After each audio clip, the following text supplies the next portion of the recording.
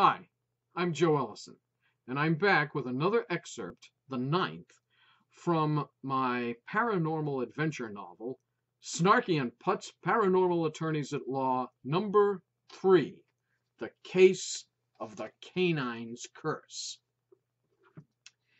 In this excerpt, we join our hero, R. Andrew Putts III, attorney at law, and his companion, Frank Migliore, the restaurateur, innkeeper, and ex-cop, as they follow the mysterious man-dog that was once Putts' client, Elliot Babington, in search of Putts' kidnapped paralegal, the annoying Adele Brookfield, and enter into the wine cellar.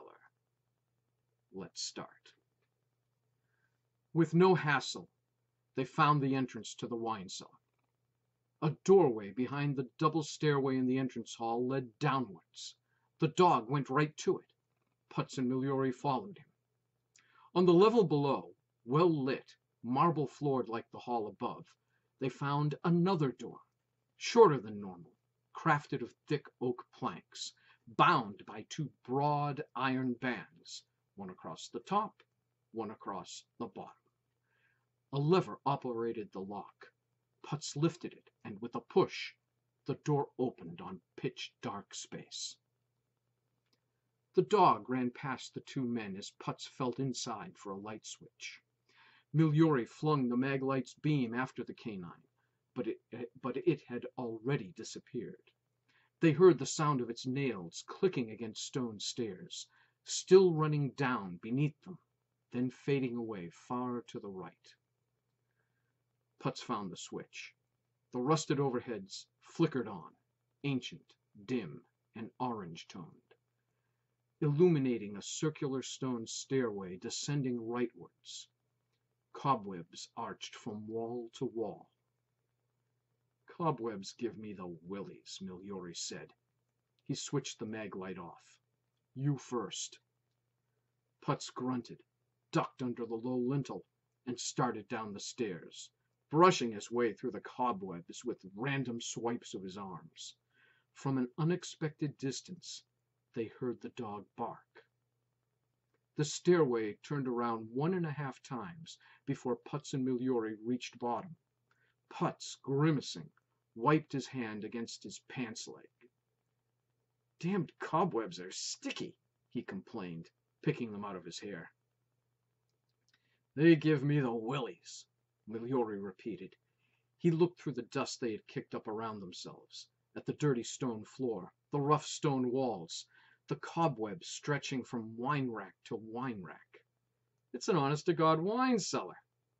He pointed the mag-light. "Look." "What?" asked Putts. "There," Migliore pointed again. "All the wine rack rows have cobwebs stretching across them, except that one." "You think someone went through there?" "Don't you?" Migliore asked, brandishing the mag-light. "Me first this time." Putts brought up the rear, feeling his way between the racks. Their wood, plank and beam, splintered and sometimes powdered at his touch. Old, real old, he thought.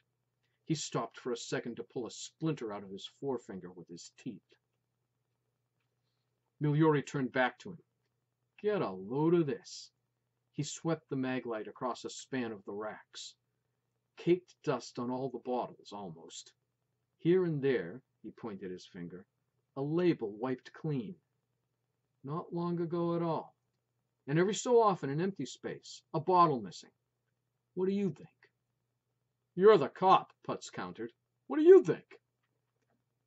"I think somebody's been having a party." "Oh, God," Putts prayed. "I hope not." They came to the end of a row, into an open space about 15 foot square. An ancient, decaying oak cabinet, surmounted by a rough, deep-gouged tabletop, stood rooted in the middle of the space. The dog came around from behind the cabinet, whining, whimpering, scratching at its base, brushing up against the men, then darting under the tabletop to scratch again. Putts squinted in the low, flame-colored light. "Frank, there's a stain here." He touched the tabletop. "It's still damp." Migliore shone his beam on the tabletop, lighting up a deep red stain. He put out his hand. You're right. It's dry down here, but the stain's fresh. Can't be more than an hour. It's gotta be, Putz cried. The dog's been with us. What are you talking about? The dog's right here, and here's the stain. Migliore played the maglite beam into the space's corners where shadows crouched. You see? Bottles, opened, corks. Somebody's been drinking down here. He snapped his head around. Where the hell is the girl? Putz trembled. Look at the dog, under the table. Migliore bent over. The dog scratched at the cabinet's base, whimpering. What's it doing? The girl, Adele. She's not in the cellar. I didn't tell you. There wasn't time. There are tunnels underneath. Migliore caught on. The cop in him took over. We gotta move this cabinet. He grabbed the edge of the tabletop and heaved. Putz joined him. The dog ran out from under the table. Push, Andy! Push! Migliore strained. Putz griped. It weighs a ton! Migliore stopped and flashed his beam under the tabletop. The base. Do you believe it? It's stone! Damn thing must weigh 500-600 pounds all by itself. He wedged his back against the table's edge and pressed out with the full force of his thighs. The cabinet moved back an inch. This isn't normal, Andy. The weight's here for a reason. It's on top of something. Putz threw himself forward against the edge with Migliore. The cabinet scraped against the stone floor and gave up another inch. We're moving it! The dog howled. Migliore gave another thrust. What's his problem? Putz broke out into a sweat. The cabinet yielded another 2 inches. The dog howled again and rolled on the floor. What's the matter with him? Migliore heaved. Oh no, Putz muttered. Sweat coursed down his face. The cabinet scraped the floor, 2 inches this time. We're getting it, Putz yelled. The dog writhed along the length of the near side of the space, its howls echoing an almost human scream. The animal's in pain, Andy, Migliore shouted. Keep pushing, Putz shouted back. We've got to do something. We can't, Putz yelled. Just hurry up and push. Another heave. The cabinet scraped back a half foot. Migliore leaned back against the table's edge.